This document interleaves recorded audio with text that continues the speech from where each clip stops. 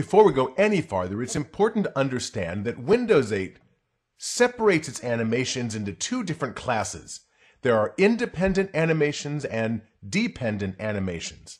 Independent animations run independently of the thread that's running the core UI logic. Therefore, independent animations will never block the UI thread, and the UI will never block the animation. So you'll know you'll get a good experience with an independent animation because it runs in its own thread.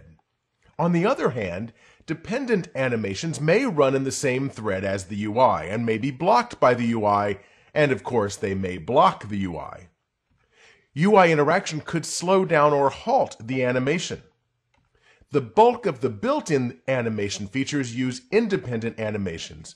When you create your own, however, you'll have to be careful about this.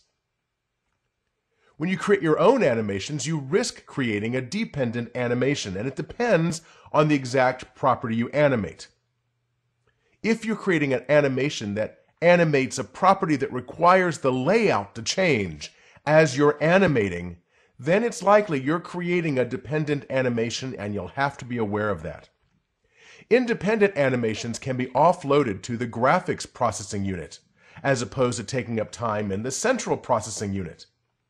And using independent animations allows the animation to run at a smooth and consistent frame rate. To help with this, Windows provides a series of built-in transitions and animations.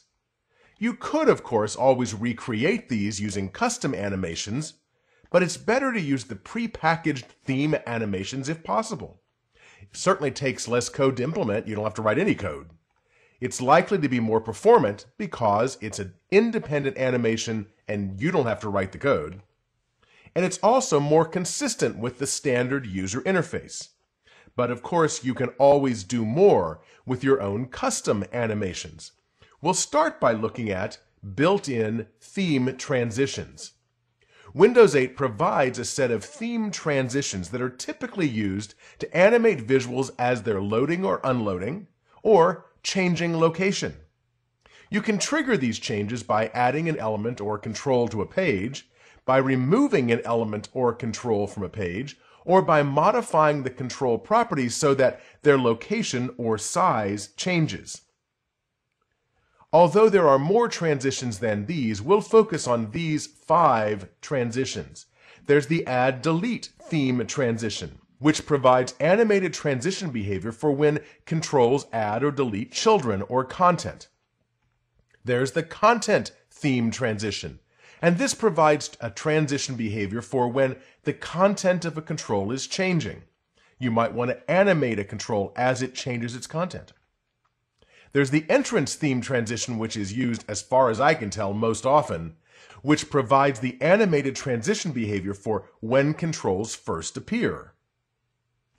The reorder theme transition provides transition behavior for when list controls change their order. So when things move around in a list, they don't just pop into place, they animate gracefully into place. And there's the reposition theme transition, which provides the transition behavior for when controls change position. So they don't just plop into place, they gracefully glide into place. To use these transitions, you add an element.childTransitions element. And then within that, you create a transition collection element and place your transition information inside of that. This can apply to any element, and you add one or more transitions within that transition collection element. You'll end up with code that looks like this. For example, for a grid, if you want the children of the grid to slide into place, you'll set the grid.childrenTransitions element property, and then within that create a transition collection. Inside the transition collection, you'll create one or more transition elements which define the behavior. In this case, we're using the entrance theme transition. Let's look at markup and examples that demonstrate each of the 5 transitions we've discussed. I've loaded our sample project named simply Animation, and I'd like to demonstrate the entrance theme transition, but to do that I have to load the page. So I've moved to a different page, and now I'll move back to this page, and watch carefully the grid in the upper left-hand corner. You ready? Here goes. As the rectangles load into the first grid you see there, they slide neatly into place. Let me do that again. Come back here, load it up, and there they go. Now it's important to note that they slide into place in the order that they're defined in the markup. Let's look at the markup, which looks like this. And here you can see that grid, and the only thing special about it is it has its child transitions property set here, and within the children is that it has its children transitions property set here, and within the children transitions property there's a transition collection property, and within there just a single transition, the entrance theme transition. Then if you look down at the markup for the grid itself, it just contains a bunch of rectangles. Now I have defined a style for the rectangle class, which makes it be 50 by 50 and have a fill of red. That's another story altogether. But here you can see we have the 9 rectangles, and they're defined row 0, column 0, row 1, column 0, row 2, column 0. So they go bing, bing, bing, bing, bing, bing, bing, bing, bing, and that's the order in which they appear in the transition. Let's watch it again. Here, there they go. In the order they're defined. For our next example, we're going to use the add-delete theme transition. Here I'm going to add rectangles programmatically. I'm going to add rectangles given a random color, and as each one comes into place, you can see it sort of glows into place. It doesn't just appear, it sort of glows. There we are, it fades in. If I remove a rectangle, you can see that they rearrange themselves, and this uses the same transition as the remove item theme transition. We'll come back to that in a minute. But let's look at how the add delete theme transition does its work. We'll need to go back to our sample here, and here's the example. In our code, we have a stack panel with a couple buttons. There are the buttons. And within there, an items control. And you may not have run across an items control yet, but it's a container for items, other items, in a non-linear fashion. And we can have within there an items panel template which defines what should be inside the items control, and it's a wrap grid. And a wrap grid is a grid which rewraps its content depending on what you put in it. And this has a height of 200. You'll also notice that the items control has an item container transitions property. That's the one for the items control that contains the transition collection. And within the transition collection, again, you add whatever transitions you want. We only want one in this case, the add delete theme transition. And that's the only code there is that defines the transition behavior of this wrap grid. Now, we have code that's going to add rectangles into this wrap grid. As a matter of fact, that's as far as we have. There's no more markup for this demonstration. But if we look at the sample code that runs when we click buttons, we'll see here code that adds a button and removes a button. Rectangle items is that items control. Here we'll create a new rectangle, get a random color for it. Get random color is defined down here. You can examine that if you like. It just gets a random color. We set the width and the height and the margin, and we then add that rectangle to the items in that items control. So all that does is add a new button. To remove a button, we say if the items count is greater than 0, then remove the item at position 0 in the upper left-hand corner. So all we've got here is an items control with an add delete theme transition. And by adding and removing things, we're taking advantage then of the add delete theme transition to make things look nice. In the next example, we're using the content theme transition, and this transition runs whenever you change the content. In this case, clicking on this rectangle changes its color to a random color, and here you can see it slides gracefully into place, sort of indicating that it's changed its content. Let's go look at the example here. The content theme animation is a content control. A content control is just a control that contains other stuff, And you can see a content control has a content transitions child element where you put the transition collection. In the transition collection, we have our transition element, the content theme transition. Within our content control, we have basically a rectangle, and that's all.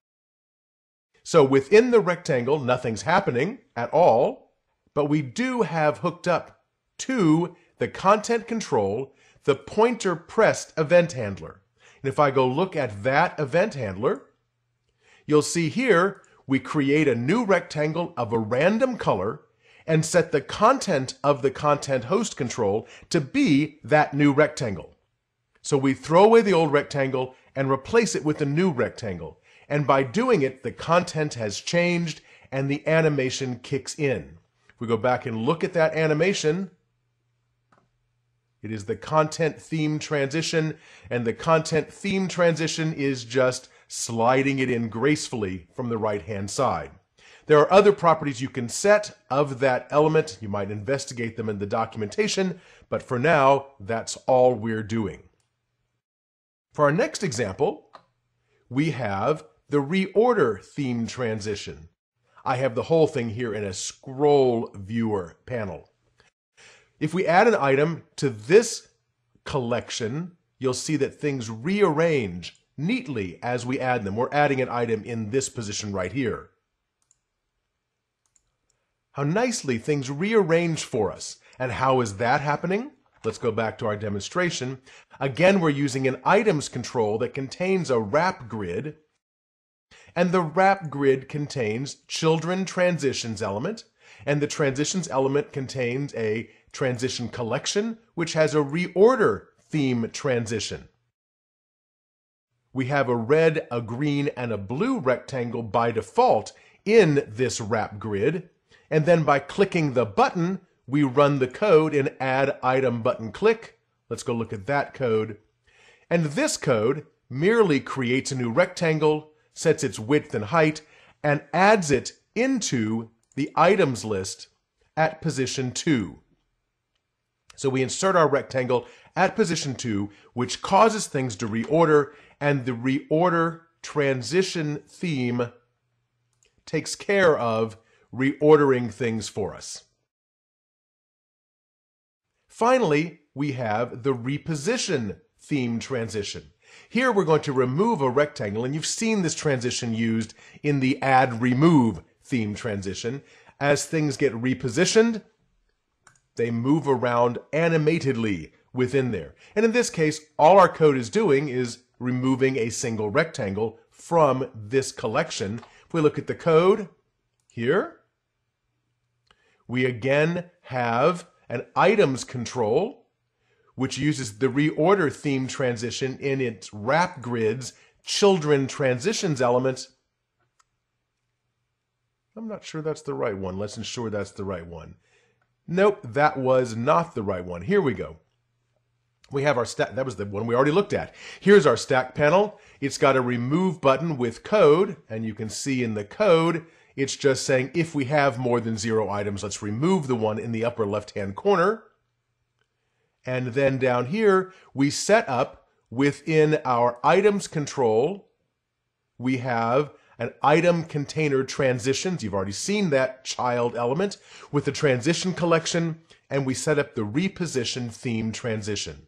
That's all that's necessary to get that animation as we remove things and reposition them within the items control, which contains a wrap grid.